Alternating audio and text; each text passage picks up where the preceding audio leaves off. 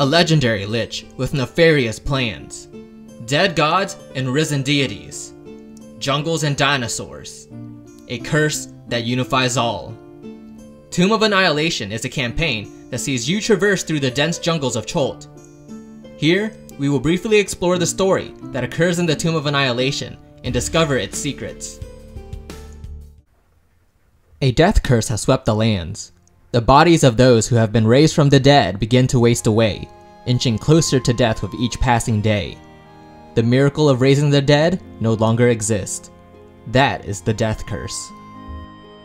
Your adventure begins with you meeting a masked and robed figure. She introduces herself as Syndra Sylvain. Syndra was once an adventurer, but now she is retired. As adventurers do, she was resurrected from death during her glory days. Struck with the death curse, her body slowly wastes away. Syndra asks you to help save the people of the realm by eliminating the death curse. Her contacts in the Harpers tell Syndra that the cause of the death curse is an artifact called the Soulmonger. Rumors have it that the object can be found in the peninsula of Chult. You agree to Syndra's task, and she teleports the both of you away to the port of Nyanzaru. Once arriving at the port, you notice the climate to be very tropic. A beating sun overhead and jungle surrounding the city. The biome of this region seems very taxing on adventurers. Syndra hands you an incomplete map of Chult and wishes you luck. She travels off to stay with an old friend, where she rests as you begin your quest. Exploring the city, you find it to be a bustling town of trade and traditions. Dinosaurs and exotic creatures can be spotted throughout the area. In desperate need for information, you set forth into the town, find yourself a guide, and head deep into the surrounding jungle to map out the land. As you explore the Land of Chult, you encounter many locations of significance that you denote on your map. The land is vast, and you are bound to make many allies as you make enemies. Through your journey of the jungle, you learn of clues that lead you to the hidden city of Omu. Perhaps something here will bring you closer to finding the Soulmonger. Hidden in the southern region of Chult is the city of Omu. While exploring the city of Omu, you meet an injured man named Orvex Okramas. He was initially a part of an expedition team conducted by the Red Wizards of Tay. As thanks for your aid, Orvex tells you that the Red Wizards suspect the Soulmonger lays within the Tomb of the 9 Gods. The only way to enter the tomb is to recover 9 puzzle cubes from each shrine of their respective god. Unfortunately, the Red Wizards have already started searching for these puzzle cubes. Time is now of the essence. You rush to each of the shrines, completing their challenges and gathering a few of the puzzle cubes. Along the way, you encounter the Red Wizards, who have been collecting the cubes as well.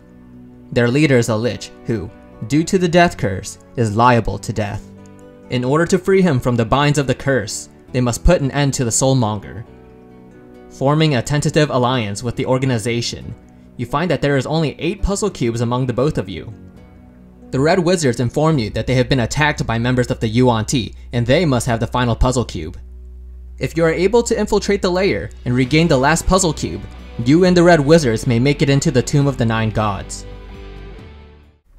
Entering the Fane of the Night Serpent, you rush into the temple and battle through hordes of Yuan-Ti. Once reaching the throne room, you come face to face with Ras Nasi.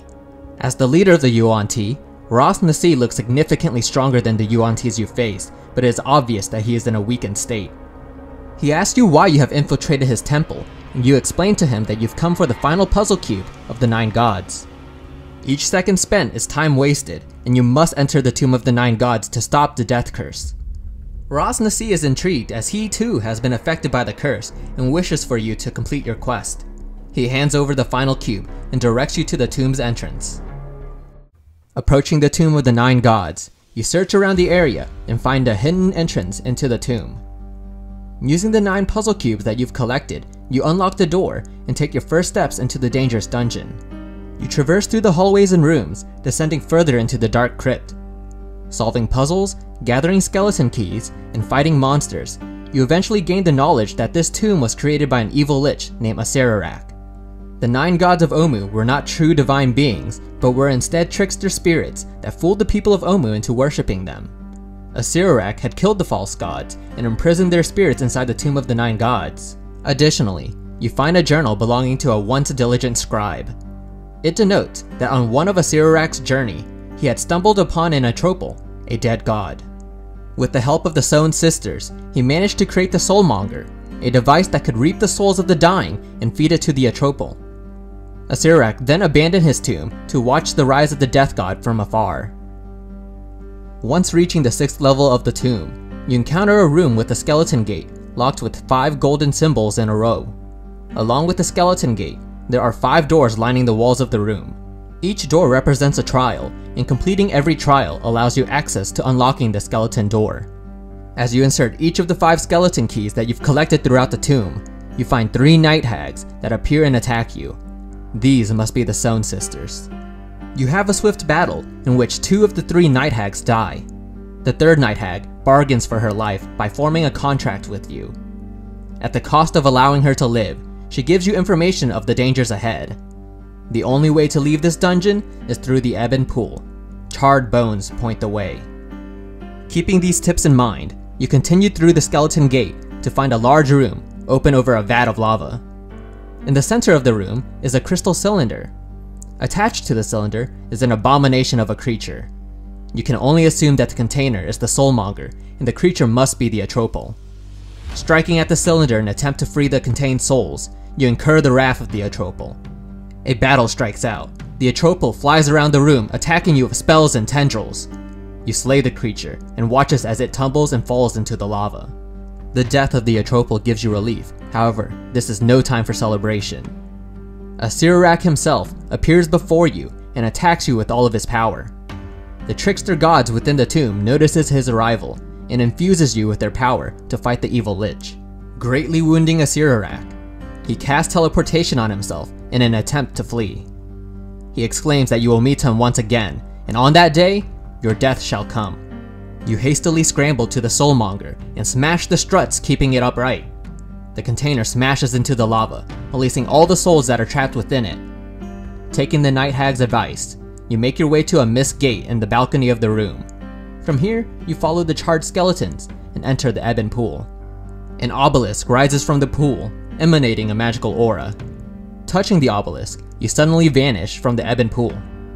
Standing before you is the familiar entrance of the Tomb of the 9 Gods. Freed of the horrible crypt, you embark on your journey back to Port Nyanzaru, having destroyed the Soulmonger and saving the realm.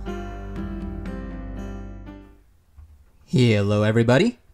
If you guys enjoyed the story of the Tomb of Annihilation, please subscribe and give me a like. Would really help me out. Thanks.